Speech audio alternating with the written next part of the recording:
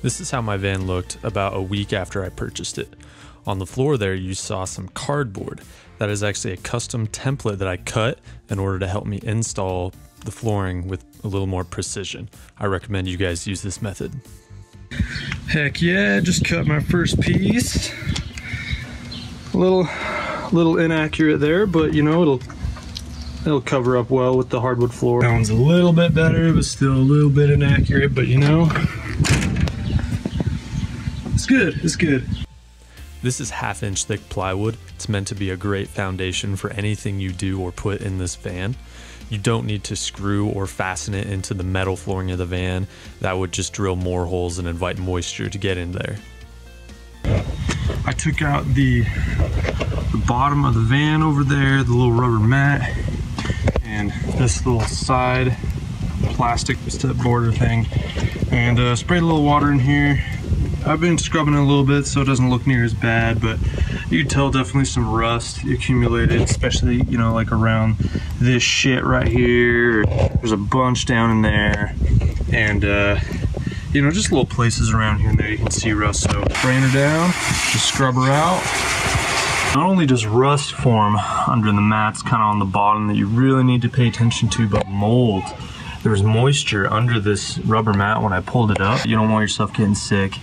So take care of all that mold, all that rust. I'm kind of spraying down a little bit using like a scour pad, like kind of doing the first wave.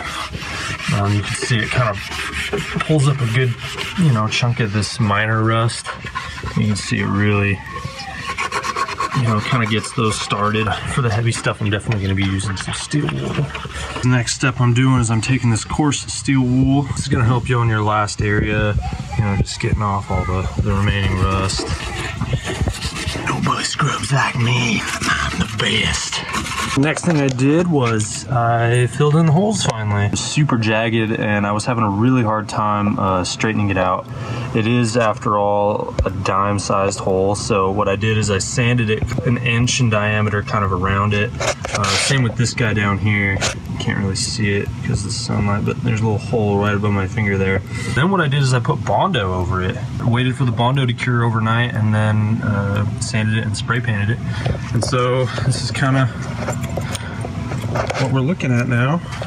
It's looking 100 times better than what it did. Alright, so now I'm putting the liner back in, the rubber liner. Still got to bolt down the bulkhead, put in a bunch of bolts there, the border back there and all that. And put in this step plastic here. So that's the next step, and then it's on to putting the wood back in. Alright, I'm starting to get the wood plank flooring all cut to size in here. Not gonna lie, this part is very frustrating and very difficult. What I decided to do is push the floor to one side so it's got a solid edge over there.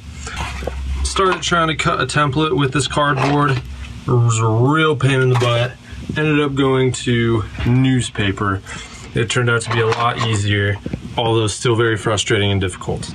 This is a scrap piece. This is what I got with newspaper. Let's see how it goes.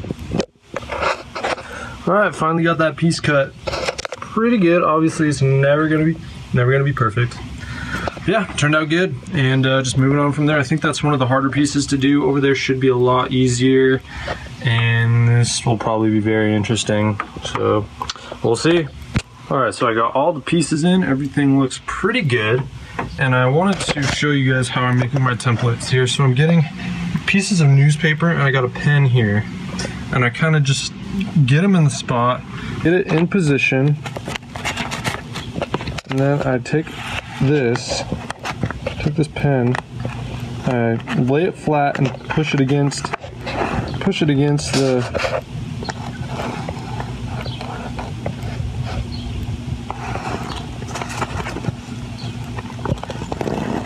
there we go. So that kind of gives me a line right there. Alright, so I cut it and that's how it looks like after I'm done. Alright, now I have a plank here that I've pre-cut. I'm going to flip it over like so, and then I'm also going to flip this over, and all I'm going to do is I'm just going to take a pencil and just mark it like that, and that's where I'm going to saw it. I used a few black screws to secure the plank flooring into the foundation flooring beneath it. It's precision cut flooring and it's heavy, so it's not going to move around at all, and it's been great. To finish the flooring, all I did was add metal trim on each door opening of the van. To do this, you just need to go to your hardware store, buy the trim, buy a special metal cutting blade, as you can see here. It's specialized for cutting metal and it's very cheap. Then you just measure how much trim you need behind each door, mark it with a Sharpie, and cut.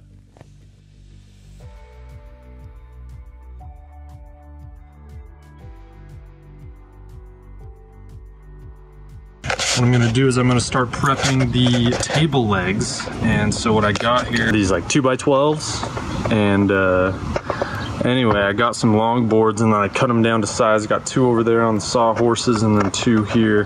So what I'm gonna do is I'm gonna sand them down. Got this Black & Decker sander here for 20 bucks on Amazon. One of the best purchases I've ever made, and it's an orbital sander. It's great. And so my last projects I did sanding in there, so what I'm gonna do is I'm gonna do sanding out here because I like it a lot better, just endless ventilation. So what I'm doing is orbital sander, taking it to these 2x12 legs. I'm gonna start sanding them down in stages, starting with 80 grit here. Then I'm gonna move over, after I've sanded all 4 legs with 80 grit, all 4 sides on all the legs, I'm gonna move over to 120 grit. Wait, nope, this is 120 grit. And sand that down again, all 4 sides, all 4 legs. And lastly, I'm gonna move to a fine 220 grit smooth. After I'm done sanding, I like to wood clamp all my pieces together and re-sand the tops and the bottoms. This helps them stand a little more even. Then I use a little water and a rag to wipe off any sawdust or anything left on the pieces before I put them in my van. Now I start to put pieces in my van without drilling them in. This is called a mock-up. It lets me double check my measurements. I put in this main support beam here. Sorry for the bad shade and glare, but I have an L bracket that I custom bent here to connect to the wall of the van to give it additional support. That way up top it's really sturdy, and down here obviously there's an L bracket, or a little L bracket. I gotta do the same on this side and put in this tabletop.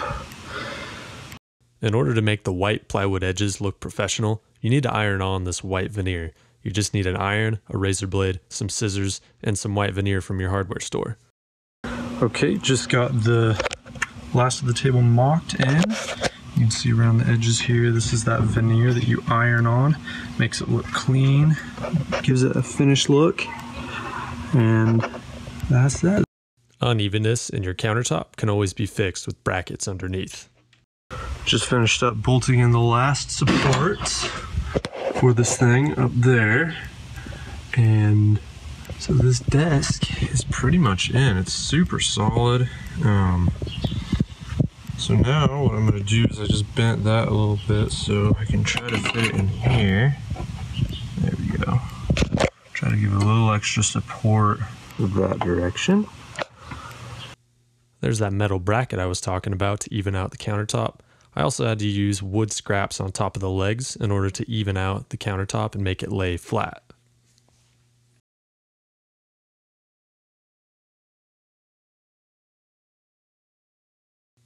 Wherever you buy your plank flooring, they should also sell matching trim. I installed the last piece of trim here to cover up the exposed edges of the plank flooring, and I only had to use Gorilla Glue to install it, and it works and looks great.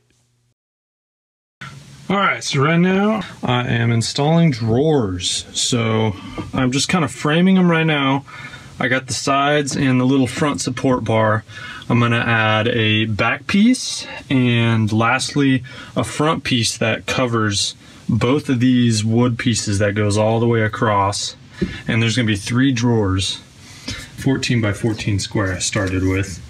And I cut some sides. I think I made them 5.5 inches tall on either side, and just drilled 2 holes through the bottom. You don't need a ton of screws with these things as long as they're tight and secure.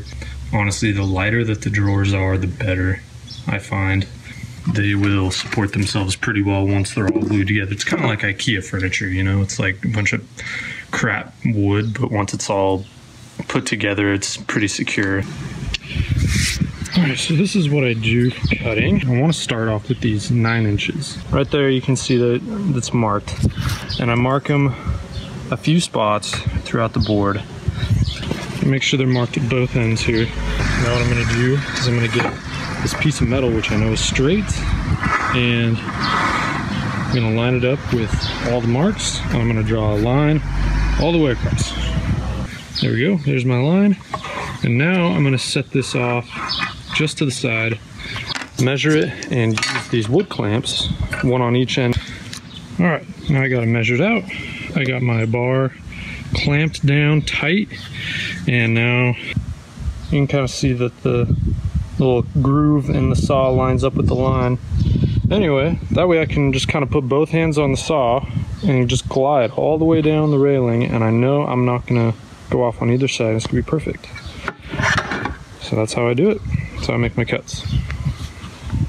So here are my 3 cuts stacked up, and this is a method that I like doing that helps me be more accurate when I don't have big accurate tools. I mark them up and I cut all 3 at the same time. Now this is lined up with all 3 stacked. Now I got them cut, and the last thing I do just to really make it even and make the edges a lot nicer is I take this sander to it, 220 grit, and I just even it out. If it's pretty uneven or the cut kind of messed up a little bit and there's a little bit bigger grooves, then I do a little bit lower grit, and it helps even it out a little bit. All right, drawers are nice and solid now. Last thing I gotta do is take this here veneer, just like we did on the edge of the countertop, and iron it on all 4 edges on all 3 drawers. So that's what I'm gonna do now. All right, just got my first drawer installed. Of course, I gotta put the handle on still, and I'm not gonna bore you with measurements, but I gotta tell you a little bit, just to kind of show you how I did it. So these round support boards here are 27 inches long. If I wanted 3 drawers and I wanted to take up a 27-inch space, that would be 9 inches for each front plate. So, but I wanted a 1/4-inch space between the floor and this one, and then a 1/4-inch space between each drawer and the top. So that means at a 27-inch space, I have to use a 26-inch measurement to divide into 3. So that's what I did here. So you can see I have a little bit of a space down here, and it just makes it nice for, you know, gliding and whatnot. You can see the line in there. When I do the screws and do the pilot holes, I keep it right on that line, and that makes it nice and even. The last thing I do is measure and draw lines where I'm going to drill in the sliders. This makes it easy to hold the drawers with one arm and drill in the sliders with the other. I was really happy how the drawers ended up turning out. Last thing I did was put in magnetic locks on the right side to keep them from flying open while I'm driving. So this is the last look at the van before we get into the electrical side of things.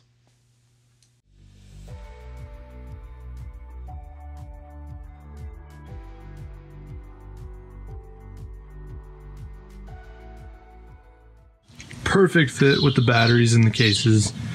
Super excited about that.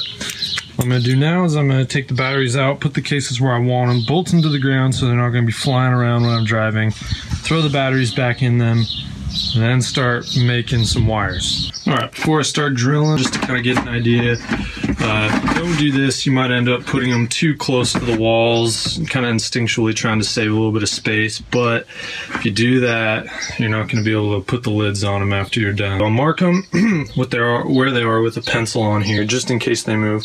Pop the lids off, drill a bunch of pilot holes, do 4 screws in each corner of each case, and then we'll be good to throw these batteries in there. All right, guys, this is another one of those things where you get it done, you put them in there, and you're just thinking about it, and then you have to come back and redo it. So what happened was, in this one, there's screws in the bottom of it, but there's no washers. I went back and added washers to give it a little bit more support. Just a little thing, might be a little over the top, but whatever. All right, guys, I got the rough schematic here of what I did for wiring up my van, and we're gonna go through step by step, hopefully inspire you to do something similar. and show you what worked for me. And so yeah, here goes nothing. Oh, keep in mind that I ran out of red line, so some of the positive lines are going to be black. So keep that in mind. I'll try to go step by step to keep it as clear as possible. It might get a little confusing. So here we go. Main battery. That's what this is here under the hood, main battery. I have you can see the hollow lines here. Those are positive and the dark is negative. So positive line leaving the main battery going into a 30 amp breaker. So that's what this is here. I have a positive line, once again positive, even though it's black, coming off the battery, going into a 30 amp breaker. I have bolted here into this little piece of metal. Wasn't really close to anything. It was a pretty good spot. I have it bolted there, and then once again a positive line leaving the breaker. So I try to draw this for scale, but there is a long line going from the breaker all the way to the back of the van, going into a smart isolator. So any hole will do, but this might be a tricky part. Each time you do this, if you ever want a line coming off the main battery like I did, you're gonna have to find a hole or some way to get into the cab, the main area of the van. Luckily, Ford had a hole down there, which you can see already installed. All I had to do was find it and pull a little rubber plug that was in there. Luckily, this one was nice and easy. So if you're working with a Ford Transit Connect, that's pretty cool. Yep, so there it is there. All right, so that's the positive line coming through the hole, and you can see it gets tucked up underneath this trim here. So what I did, pulled the trim out, stuffed the wire underneath. So it's going underneath this so you don't ever really see it unless you're looking for it, and it looks nice. So that gets tucked behind the seat here, goes in between the bulkhead and the seat, goes back around the drawers, and then comes up there. So this is where I ran out of the red line, like I told you. So I had to kind of splice it with a little metal piece, little metal screw piece, and put the two lines together and then heat shrunk it. And so this is still positive. So it's coming up and it's going into the smart isolator like I mentioned before. Most of them, when you turn on the ignition in the van, it just opens the circuit and allows flow to come through and charge your rear battery bank. But I didn't want that because I read people, you know, having some issues with that. You know, they wanted to make sure the front battery the starting battery was fully charged and getting all the attention from the alternator before worrying about the rear battery bank. That's what this thing solves. Once the front battery is 100% charged, it opens the circuit and allows charge to come through to your rear battery bank. So that's what that is. And then we also have a positive line leaving the isolator going into a 30 amp fuse. And that's this black piece here leaving the isolator, coming around, going into this 30 amp fuse. And then lastly, a positive line leaving the fuse goes into one of the positive terminals.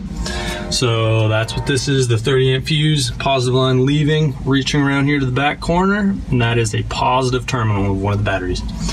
And then a little extra, the isolator needs to be grounded to the chassis. That's what the three lines mean, that's ground sign. You can see this little cord here, that's what's going on here. This is reaching around, and there's a little bolt. Oh, you can see it up there, right there. There's a bolt into the chassis, and that is grounding. Actually, all these units, the inverter and everything, that is the place I'm using to ground them. I chose these fuses because they're manual. I want to be able to keep them disconnected at all times. It's just nice. It gives me a little bit more control. I can connect them when I'm driving and when I'm not driving. When I'm parked for the day or whatever, I can just disconnect it and it's over. You got a positive line leaving one of the positive terminals of the batteries going into a 50 amp fuse. So that's what this guy is here. That's the 50 amp fuse. This is pulling from the opposite terminal. So we got that line coming over here into the 50 amp fuse, and then a positive line leaving the fuse going into the positive terminal of this inverter. There's a couple red terminals. You can see a couple positive lines and then a couple negative lines up there. And then there's a little ground screw. That's what that little line is leaving it. That is grounding to the chassis. And then lastly, negative from the inverter back to the battery bank. So you can see up here, negative coming down here, and boom, negative terminal there. So that covers all the bases. Oh, and lastly, yep, inverter grounded. I already covered that little line going into the chassis. And that's that. So now I'm gonna turn it on just to show you. Boom, boom. we're good. So now this charger works, anything I plugged into it works, this heat gun works great. And yeah, that's how that works. So, oh yeah, just disconnect or turn that off, and then when I'm done, boom, disconnected. No worries, we're good. All right. So now what I'm doing here, I got these lids here for the batteries. A cap on each battery will hide a good amount of the cords. So, however, to keep the terminals connected and the cap on and everything connected, I have to cut these little holes out of them. So what I'm using here is I'm using a Dremel tool I got off Amazon. Pretty sure it was like 20 bucks. Comes with a bunch of heads and stuff. It's an okay tool. It does the job. And that's what I'm going to be using. I cut one side, I have to cut the other side now, and then I have to do another lid. And I'll show you when it's all on there. Here's how it looks again when it's all finished. It works great, but you know, I felt like I could have made it look more professional. So what I ended up doing was moving a lot of the components out of the view of the customer, leaving the wiring the same, just changing some of the lengths of the wires. About a month later, I made a few more changes to the van, adding this white sidewall and white shelf. I used newspaper to get templates and custom cut these boards, adding some screws, a lot of glue, and adding this 12-volt electrical panel that you saw there. I connected these recessed circular white lights to that panel and then had a simple positive and negative line running to the rear batteries. To put those recessed lights in, all you need is a circular drill bit to drill the holes. So here's a final look with how my van looks currently. I'm sure I'll make more changes and adjustments in the future, but I love how it turned out. For anyone looking to do a project like this, just know it's not easy, but just get out there and start. Don't psych yourself into not starting it just by trying to overthink it, try to overthink your measurements, do all these things. In all honesty, my van turned out a lot better and a lot different than how I imagined it when I started. I could have started a lot sooner and probably got to the same result, but I was too worried about getting the measurements right and trying not to mess up. So my advice to anyone out there trying to do something like this, just get out there and do it. It's very fun and very rewarding.